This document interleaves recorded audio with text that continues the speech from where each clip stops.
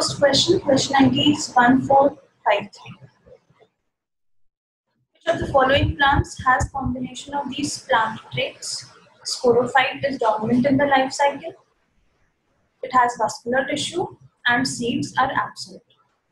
Now mosses are bryophytes. Ferns are pteridophytes. Cycads are gymnosperms. And monocots are angiosperms.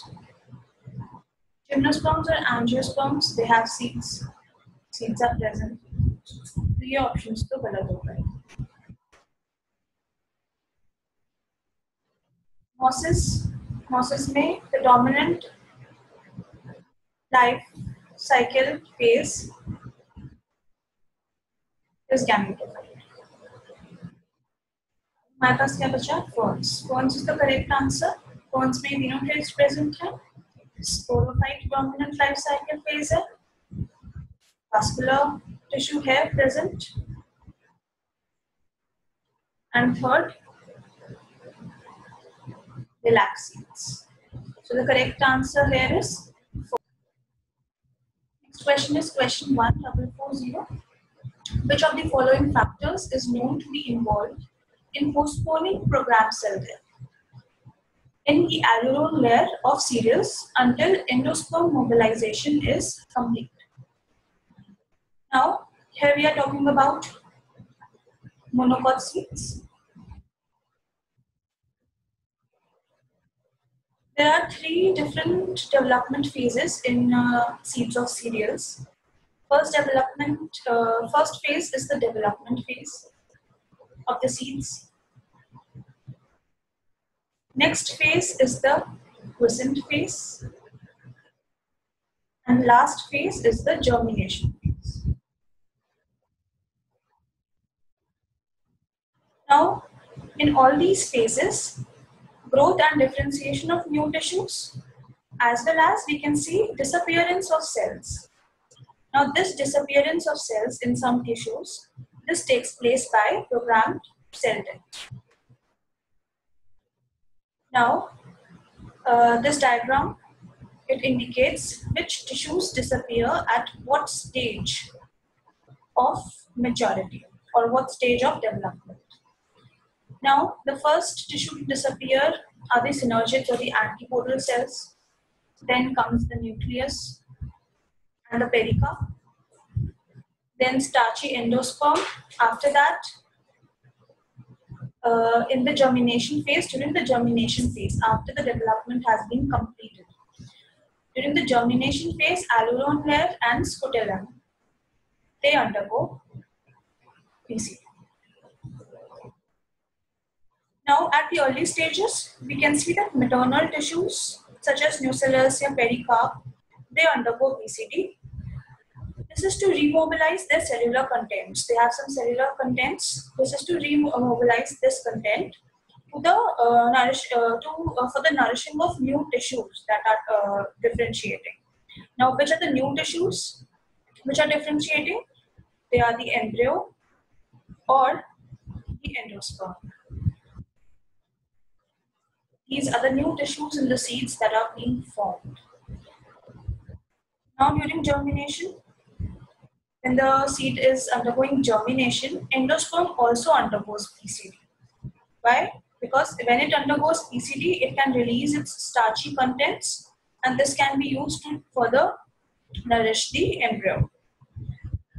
Now, the living tissues that remain during germination, the living tissues which remain are the scutellum and the alveolar layer.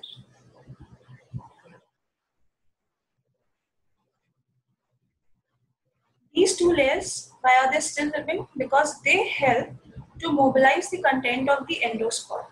They help to mobilize the contents of the endosperm to the growing seedling.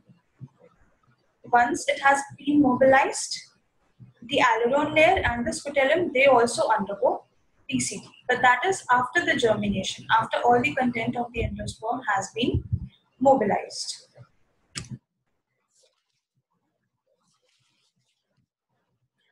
Now,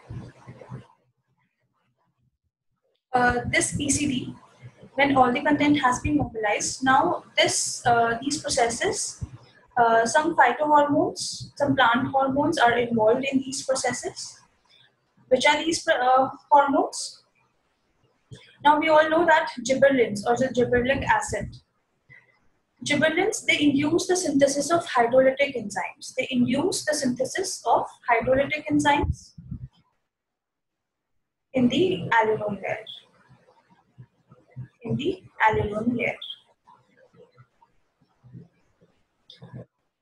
Now the allelome layer, once the hydrolytic enzymes are produced, the GA then induces the allelome layer to undergo PCD.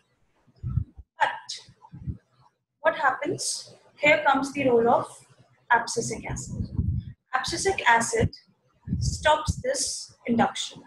It stops the GA from inducing PCD in the allelome layer until all the endosperm, until all the starch from the endosperm has been converted into sugars and has been remobilized.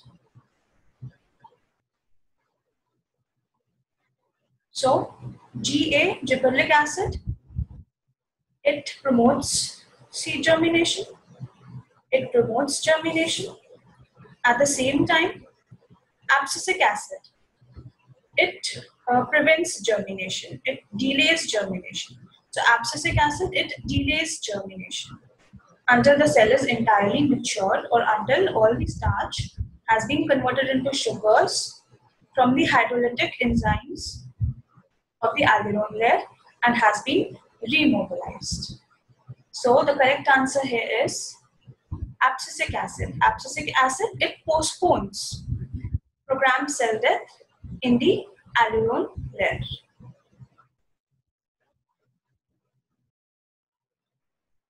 Next question is question 1441. Which of the following reactions take place during the reduction phase of the Calvin-Benson cycle? Now, Calvin cycle comes under the dark reactions of photosynthesis. During this cycle, carbon molecules from the carbon dioxide, they are fixed and ultimately they produce glucose. Now, this is the Calvin cycle.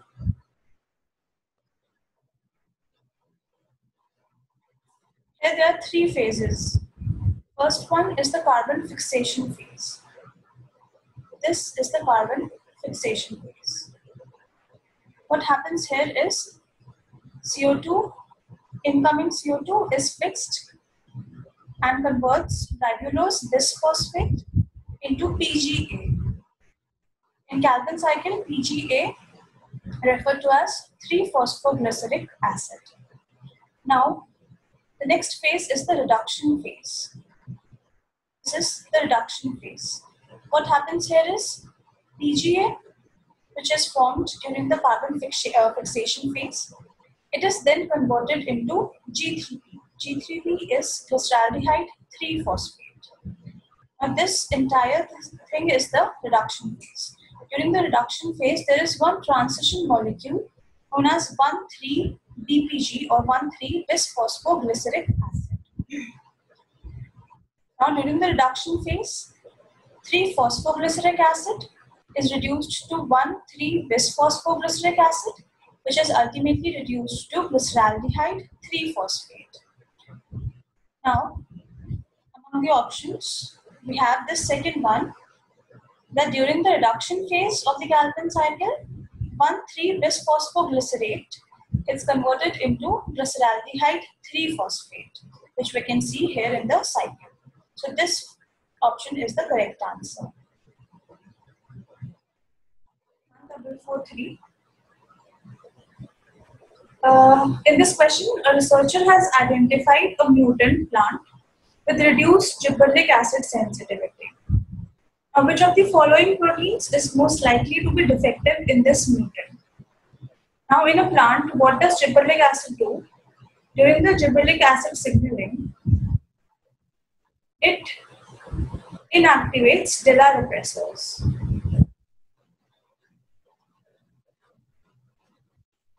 These DELA repressors or DELA proteins, otherwise they have their first target. Their target is PIF. Now PIF, these are phytochrome interacting factors.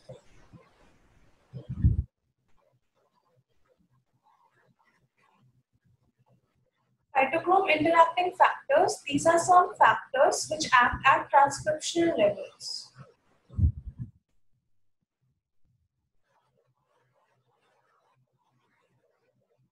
In plants, they are negative regulators of light signaling. Phytochrome interacting factors, they are negative regulators of light signaling in plants. Light signaling are responses or developmental responses which are controlled by phytochromes.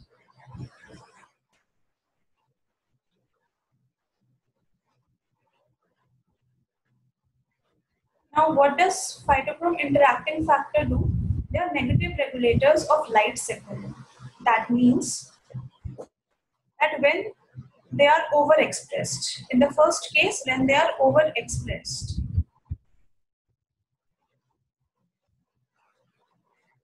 what happens? The seedlings in which they are overexpressed, they show scotomorphic phenotypes. Scotomorphic phenotypes are those phenotypes which can be seen in the seedling in a dark grown seedling. Scoto means dark or shaped. So these phenotypes are those phenotypes which are seen in a dark grown seedling.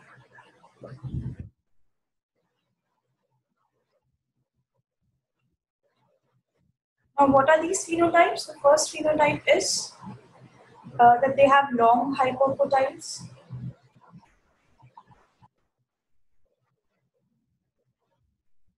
Their cotyledons are unopened.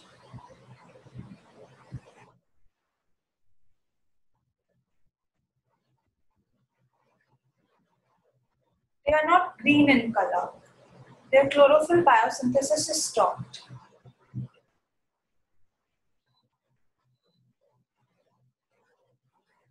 So when phytochrome interacting factors are overexpressed, they show scotomorphic phenotypes, which are long hypocotyles, unopened cotyledons, and their chlorophyll biosynthesis is stopped. Second case is in mutants. The phytochrome interacting factors do not control the development. In seedlings where mutation is present in these factors. Now these seedlings which are mutant in PIFs, they show photomorphogenic phenotypes.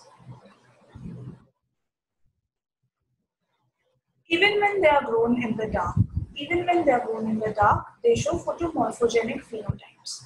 Now what are photomorphogenic phenotypes? As opposed to the scotomorphogenic phenotypes, they are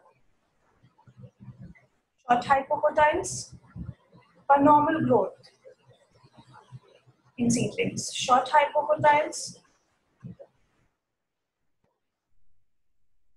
opened cotyledons,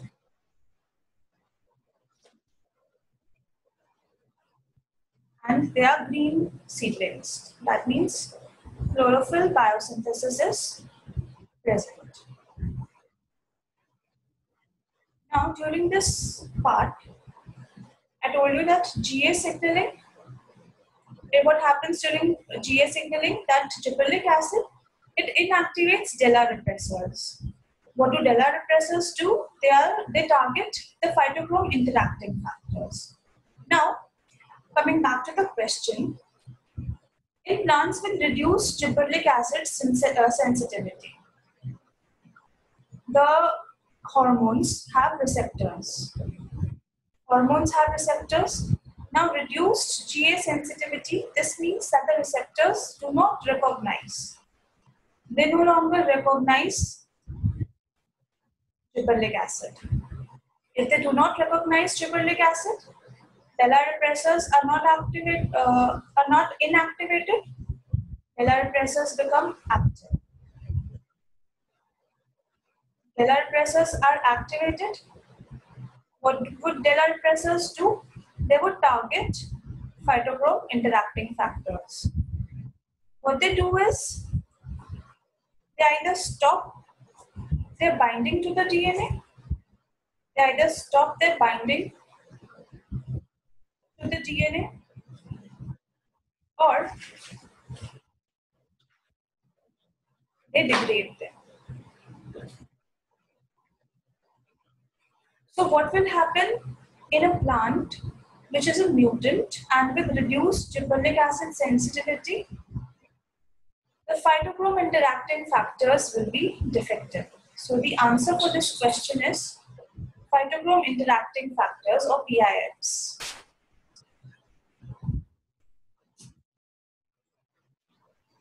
The next question is question 1442. Which of the following parts of root is involved in perceiving gravity?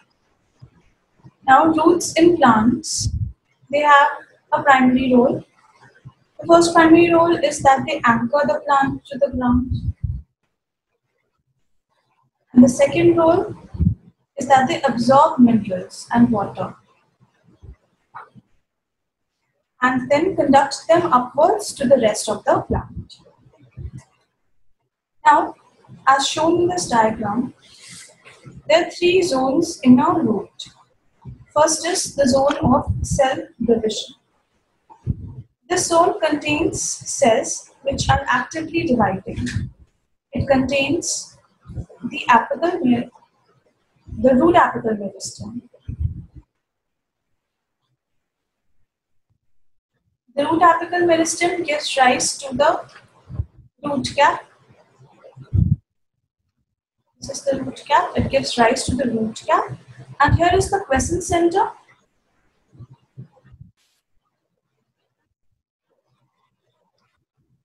Cells of the quiescent center are dormant, but they can be activated now and then. Now the next zone is the zone of elongation. The cells which are produced by the apical meristem here, they are elongated here and they add to the length of the root. They add to the length of the root. These cells are elongated in the zone of elongation. The third zone is the root hair zone. In this zone, this is also known as the zone of maturation. As mature root cells are present in this zone, also in this zone are the root hair. Now this layer of root, from where the root hair are starting or where the root hair are present, this layer is known as piliferous layer.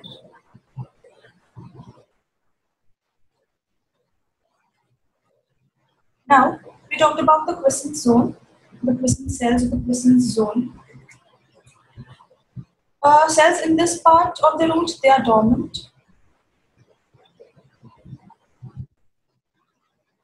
Now, they only get activated and they start dividing when the root cap, this root cap, when it is damaged. They divide only when the root cap is damaged.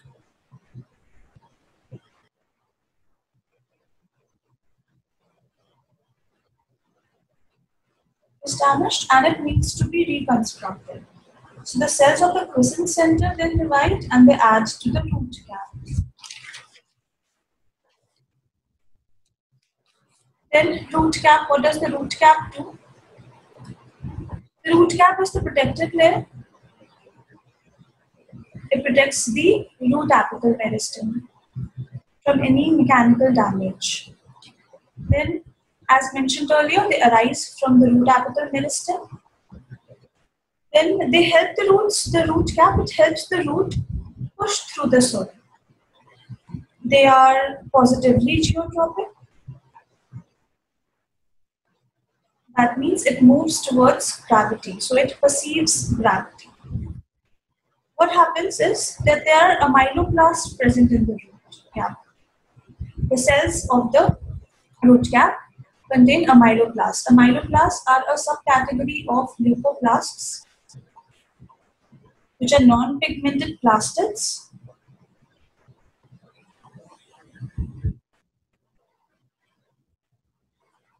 and their function is to store starch. They're mostly present in the roots or cells in the underground region. They may be also present in potato tubers. So what happens is these amyloplasts, they in the cells of the root cap, they accumulate towards the tip of the root, towards the bottom of the cells. Now, when they accumulate, they attract plant hormones such as auxins towards the bottom of the root cap. These help in elongating the root towards. These help in elongating the root towards the ground, helping root elongation, a growth of the root further into the ground. Now, coming back to the question, which of the following parts of root is involved in perceiving gravity? Crescent center? No. I've already mentioned the functions of the crescent center. Endodermis. What does endodermis do? It is a layer of barrel-shaped cells which are impervious to water because they contain suberin deposits. They are impervious to water and they function in generating root pressure in the cell, in the root. So they are not involved in perceiving gravity. Elongation zone is where the newly divided cells from the root apical meristem, they are elongated. So elongation zone is the incorrect answer. The correct answer is the root cap. Root cap is involved in perceiving gravity through the amyloplasts. So the correct answer for this question is root cap.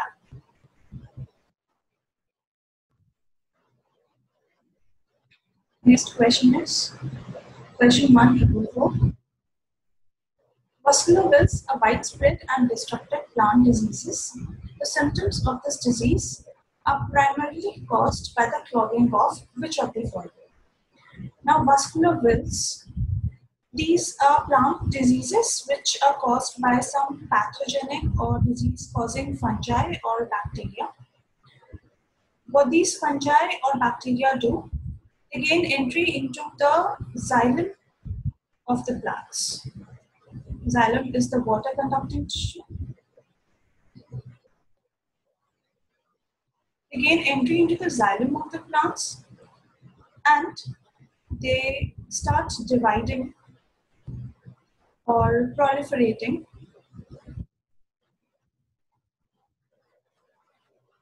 in the xylem. Now, as a result, what happens? The xylem gets blocked.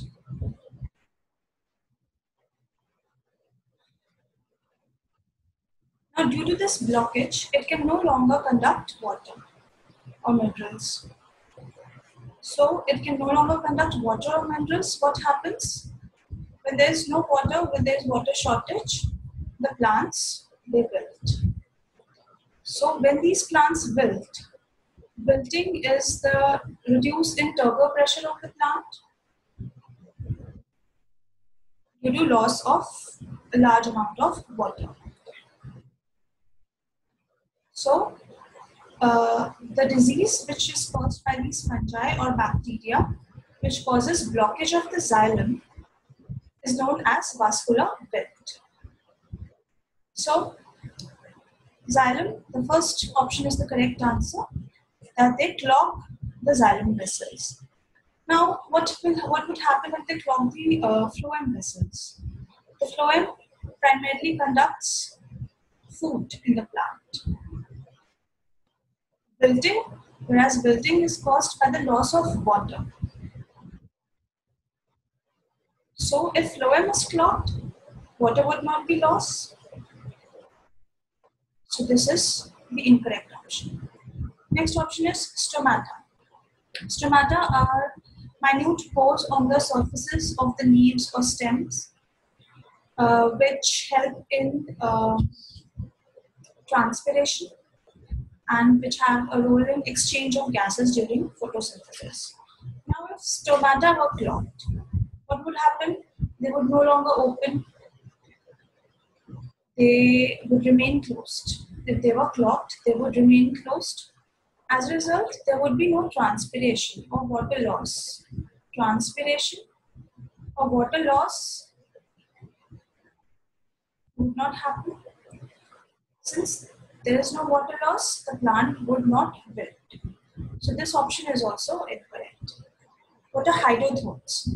Hydrothotes are small pores on the margins of the leaves. There are small pores on the margins of the leaves which exude water droplets. They give out water droplets due to the root pressure. If there is increased root pressure in small plants, these hydrothotes which are present, which are small pores present on the margins of the leaf, they give out water droplets. So if these hydrothotes were clogged, these water droplets would not form. The rest of the water conducting through xylem would work perfectly, would work normally. So vascular pills, as the name suggests, is dispersed by xylem vessels. So xylem vessels is the correct answer. Next question is question 1454. Which of the following plants has a bisporic, 8-nucleate, bipolar embryo sac development? Now this question is on plant development. Embryo sac is the female gametophyte. It is the female gametophyte in angiosperms. Embryo sac is the female gametophyte in angiosperms. And what does it contain? Embryo sac usually contains 3 types of cells. The antipodal cells,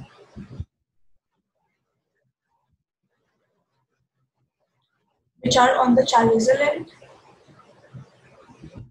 and on the micropylar end are present synergids and an egg cell. These are the 2 synergids which surround an egg cell.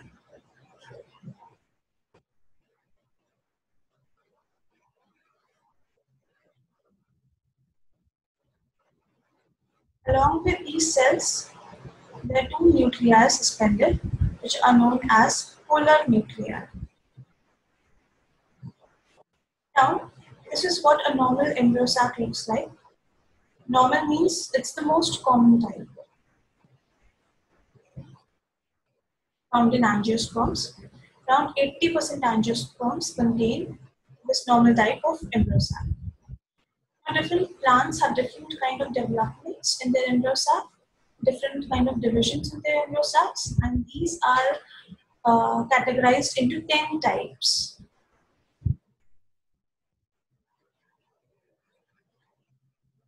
This is the embryo sac development in different types of plants, different type of embryo sac development. Now it all starts with a diploid megaspore mother cell. This is a megaspore mother cell. Now this will further divide and it can have 2 fates, either this or this. What is the difference between these 2? Here the cell is dividing, karyokinesis followed by cytokinesis. Here what is happening? There is karyokinesis but no cytokinesis. So first we'll follow case 1. What happens once this cell is formed? It then divides further to form tetrads.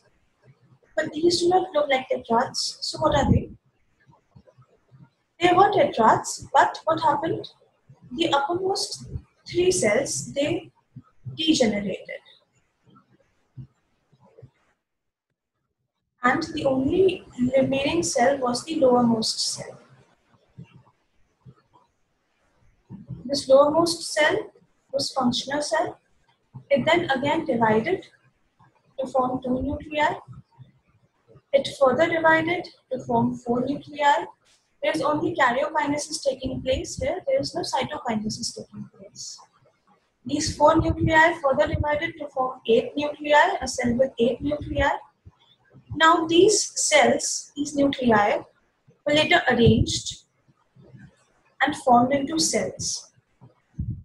Here, as you can see, there is one X cell marked in red, 2 synergids marked in green, and 3 antipodals marked in pink. In the middle are 2 polar nuclei. So this embryo sac development, which is the normal embryo sac development, it is also known as polygonum. It is also known as polygonum type. You can see here that these are 2 cells, but they formed a tetrad, but only one functional cell was remaining.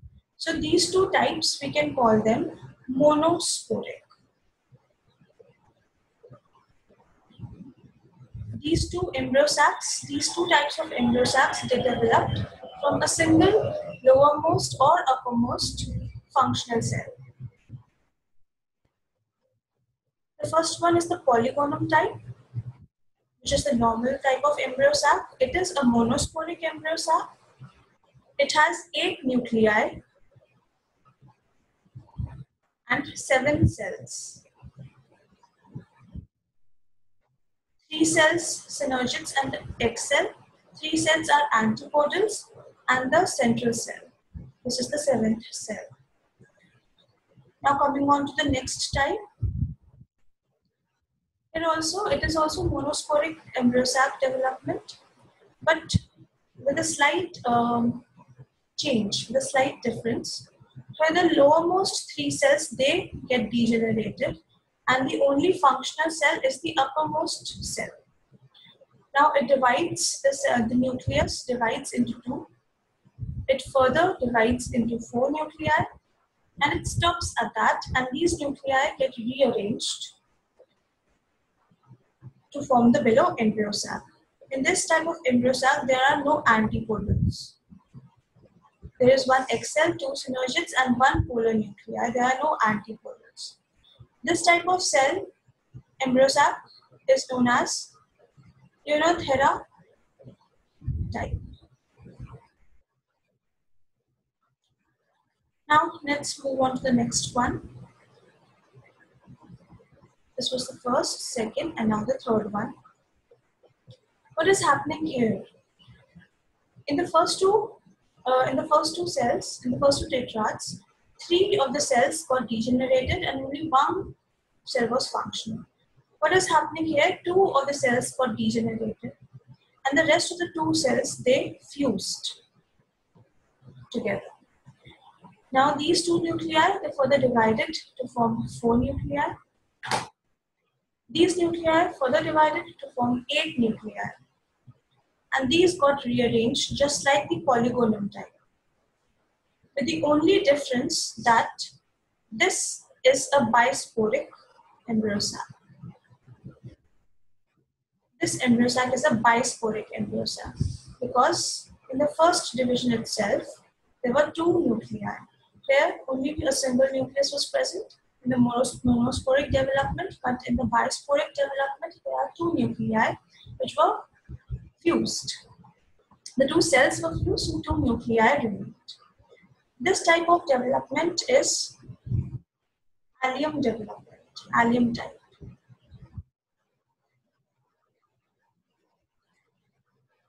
I forgot to mention here, Uinothera type. In the Uinothera type, there are 4 nuclei and 4 cells. It was monosporic with 4 nuclei and 4 cells. The third one, the alien type, it was bisporic with 8 nuclei and 7 cells. These were the first 3 types. They were the case 1. If there was karyokinesis followed by cytokinesis. 2 types of cell development takes place, monosporic embryo sac development and bisporic embryo sac development. Now in case 2, the karyokinesis occurs but cytokinesis doesn't. What happens here? As you can see, in the first division itself, each cell is 4 nucleate. In the first division itself, each cell has 4 nuclei. This kind of development is known as tetrasporic embryo sac development. All these fall under the tetrasporic category. We look at them one by one. This is the fourth one. Now 4 nuclei, they further divide into 8 nuclei, and it follows the normal embryo sac development with 1 egg cell, 2 synergids, 2 polar nuclei and 3 antipodals. But this is not polygonal type or the alien type. It is tetrasporic with 8 nuclei and 7 cells. Its name is adoxata.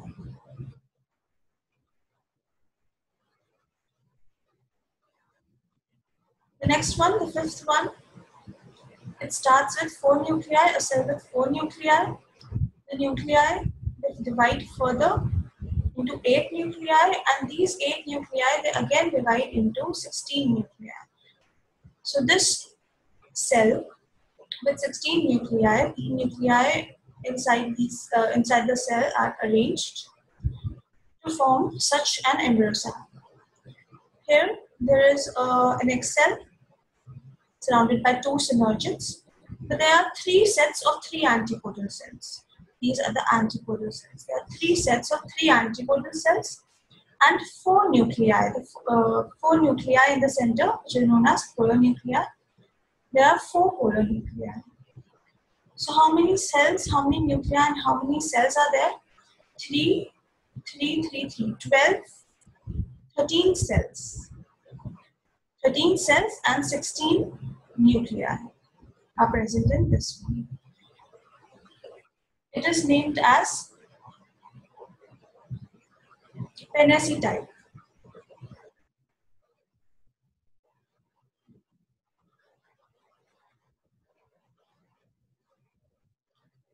Now let's look at the next one. 4 nuclei in a cell. These nuclei divide further to form 8 nuclei, and these 8 nuclei are arranged now. They do not divide further, they are arranged to look like this. There is 1 egg cell but no synergids. There are no synergids present in this type of embryo sac. However, there are 3 antipodal cells, but all 3 are not at the chalazial end. They are spread on the 3 walls, the 3 other ends of the embryo sac. There are 4 polar nuclei. So the total number of nuclei are 8 nuclei with 1, 2, 3, 4 and the central cell with 5 cells. 8 nuclei with 5 cells. This is known as lumbago type. Lumbago type.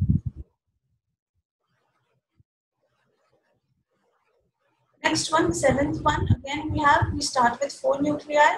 They divide further to form 8 nuclei. And these nuclei divide further to form 16 nuclei, 16 nuclei, which are all randomly arranged. When further they arrange into an embryo sac and then mature, the cell matures into an embryo sac, it forms 1 egg cell and 1 synergid. 1 synergid is absent here. It forms 1 egg cell, 1 synergid, and 2 sets of 3 antipodal cells. So 6, 7, 8, and 9. Total 9 cells and 16 nuclei. This arrangement, this kind of embryo sac development is known as peperomia. I'm writing it here. Peperomia type.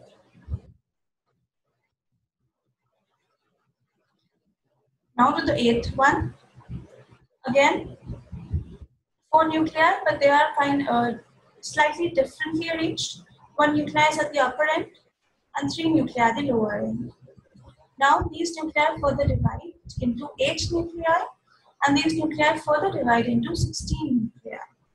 So total number of nuclei are 16, and they are then arranged like this with 1 XL, 2 synergids,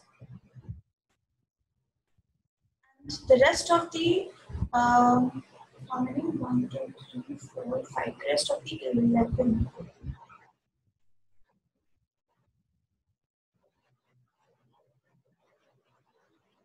Sorry.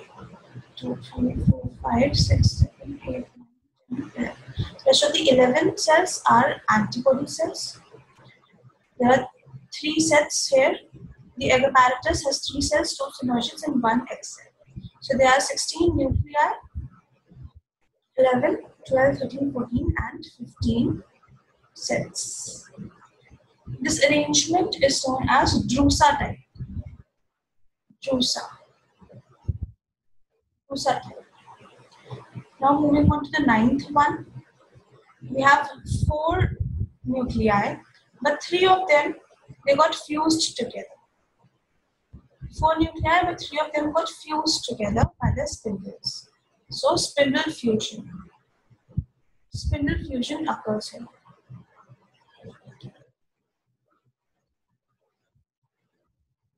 These 4 nuclei, they again divide to form 8 nuclei. And these nuclei are then rearranged to form this kind of an embryo sac. There is 1 egg cell, 1 antipodal cell, and 1 central cell. So there are 3 cells and 8 nuclei. 3 cells, 8 nuclei, and in the polar nuclei there is 1 free polar nuclei and 3 fused together. So this is known as plumbago type. This is known as plumbago type. Plumbago type embryo sac development. Last one is the 10th one.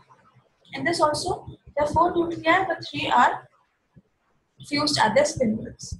So 4 nuclei, they further divide into 8 nuclei, and these 8 nuclei further divide into 16 nuclei, and they are then arranged such as this embryo sac. Here there are 1 XL surrounded by 2 synergids and 3 antibodal cells which contain each of the 3 fused nuclei. The polar cells contain 1 free and 3 fused nuclei. So there are a total of 7 cells. There are a total of 7 cells and 16 nuclei. This type of embryo sac development is known as fritillaria.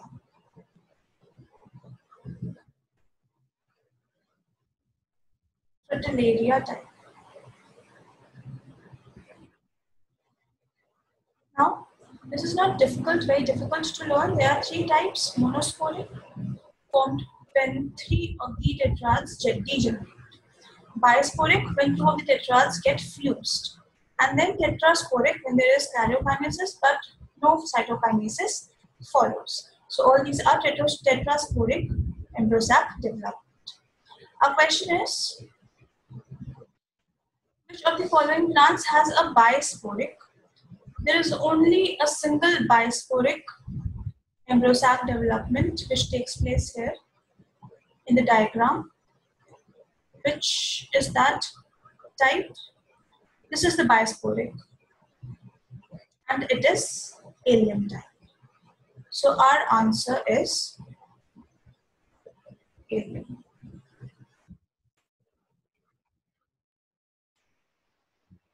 Next question is question 1505. Three facts are given. The first one is that chlorophyll absorbs more in the red region than in the far red region of the visible spectrum. Next is that the phytochrome photoreceptor of plants occurs in two interconvertible forms, PR and PFR, where red light converts PR to PFR and far red light converts PFR to PR. Now, phytochrome is a photoreceptor which perceives red and far red light of the visible spectrum. Phytochrome is available in two forms, PR and PFR. When red light falls on PR, it gets converted into PFR, and in the same way, when far red light falls on PFR, it gets converted back into PR. So red light converts PR to PFR, far red light converts PFR to PR. Now, third one is that growing a sun plant under the canopy shed causes increased stem elongation. What is a canopy? In the forest, you might have seen that when trees are very near to each other and they have a lot of branches, they usually overlap each other, and this is known as a canopy. On the surface of this forest, there are many plants growing. Some of them might be shade loving and some of them might be sun loving. Now, the surface is all covered with shade. Now, what happens? The red light is mostly absorbed by plants in this region, or the direct. Now, in a forest, there are many trees nearby each other, and their branches may overlap, forming a canopy. The surface of the forest under this canopy is dark, and light does not penetrate this area. Little light penetrates this area. So on the surface of the forest, there may be many plants growing. Some of them are shade loving, which are comfortable growing under the canopy. But some of them may be sun loving, which are not very comfortable growing under this canopy or growing under shade. What happens?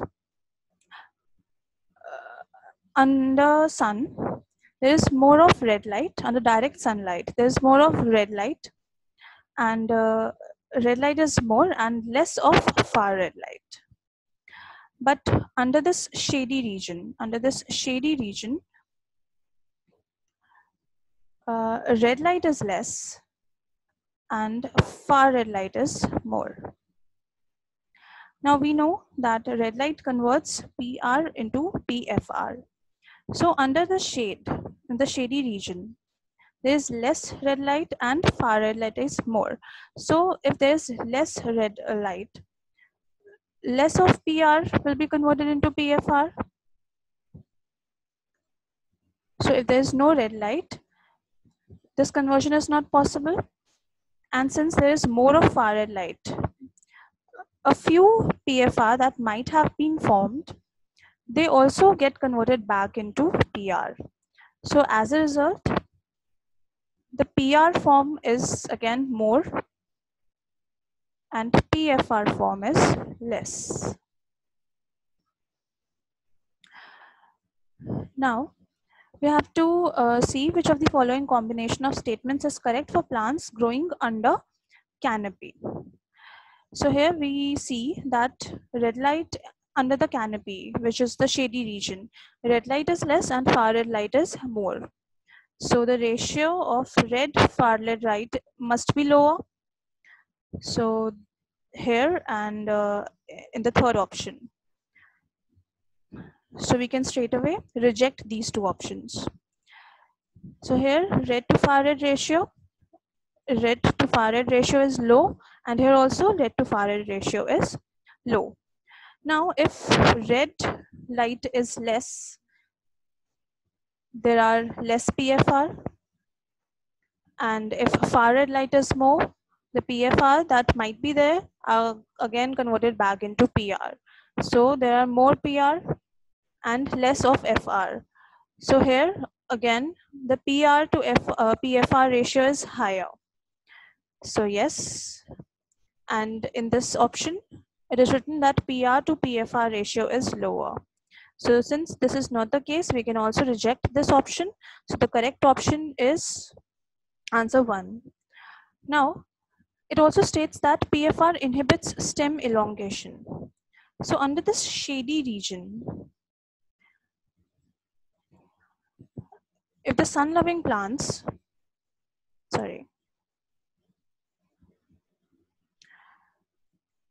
if the sun-loving plants are growing under this shady region inside this canopy.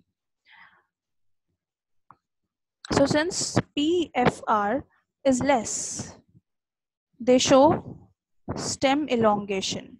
This is a response to the shady region. Since the sun-loving plants, they need to get out of this canopy. They need to overgrow. They need to overgrow these plants so as to get direct sunlight.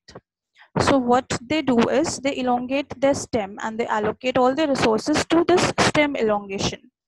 So this is the response to shady region for shade resistance. This is a shade resistance response which these plants show. So since PFR here is less, they show stem elongation. So that means when PFR is more,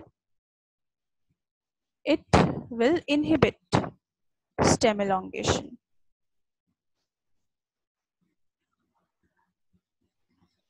So the PFR has an indirect relationship with stem elongation.